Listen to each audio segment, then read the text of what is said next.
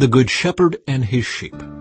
I tell you the truth, anyone who sneaks over the wall of a sheepfold, rather than going through the gate, must surely be a thief and a robber.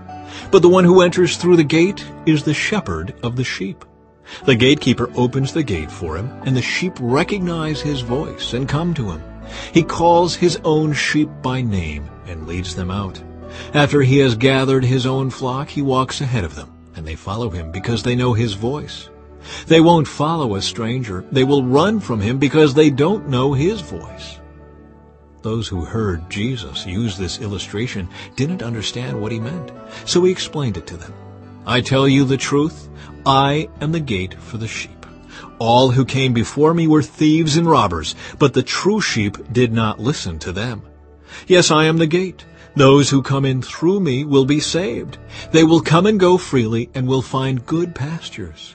The thief's purpose is to steal and kill and destroy. My purpose is to give them a rich and satisfying life. I am the Good Shepherd. The Good Shepherd sacrifices his life for the sheep. A hired hand will run when he sees a wolf coming. He will abandon the sheep because they don't belong to him, and he isn't their shepherd. And so the wolf attacks them and scatters the flock. The hired hand runs away because he's working only for the money and doesn't really care about the sheep. I am the Good Shepherd. I know my own sheep, and they know me, just as my Father knows me, and I know the Father. So I sacrifice my life for the sheep. I have other sheep, too, that are not in this sheepfold. I must bring them also. They will listen to my voice, and there will be one flock with one shepherd. The Father loves me because I sacrifice my life so I may take it back again. No one can take my life from me. I sacrifice it voluntarily. For I have the authority to lay it down when I want to, and also to take it up again. For this is what my Father has commanded. When he said these things, the people were again divided in their opinions about him. Some said, he's demon-possessed and out of his mind. Why listen to a man like that? Others said, this doesn't sound like a man possessed by a demon. Can a demon open the eyes of the blind? Jesus claims to be the Son of God. It was now winter, and Jesus was in Jerusalem at the time of Hanukkah, the festival of dedication. He was in the temple, walking through the section known as Solomon's Colonnade.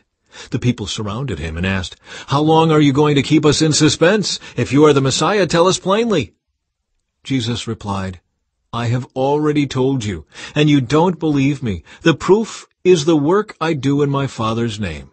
But you don't believe me because you are not my sheep.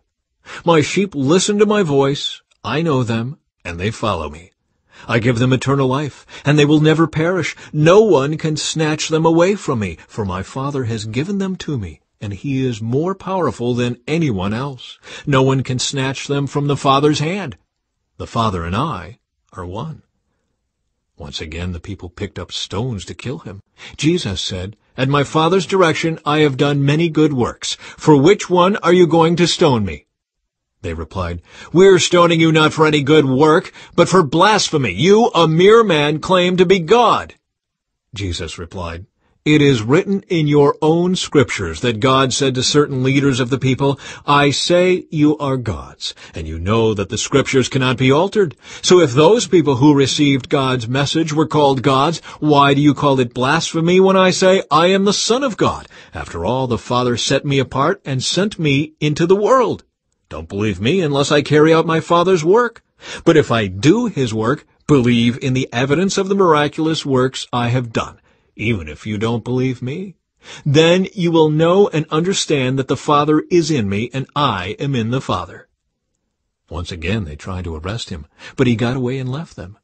He went beyond the Jordan River, near the place where John was first baptizing, and stayed there a while, and many followed him. John didn't perform miraculous signs, they remarked to one another, but everything he said about this man has come true. And many who were there believed in Jesus.